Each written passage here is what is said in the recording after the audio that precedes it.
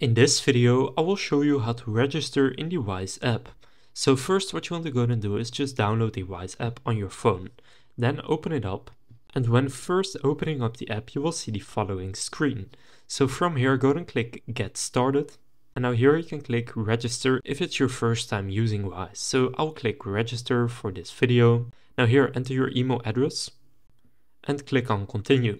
Now choose if you want to open a personal account or a business account. For this example, I will go with a personal account.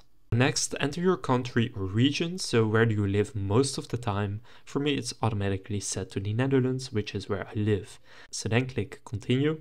Now here, enter your phone number, and then once you click Send Code, they will send a text message to your phone number. So just enter that code right there.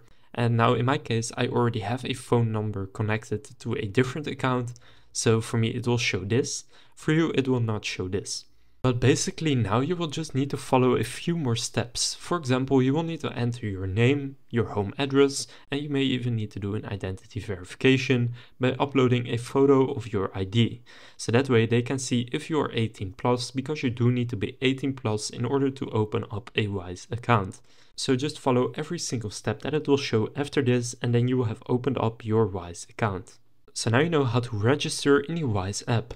If this video was helpful, please consider leaving a like and subscribing to my channel. With that being said, I will see you in the next video.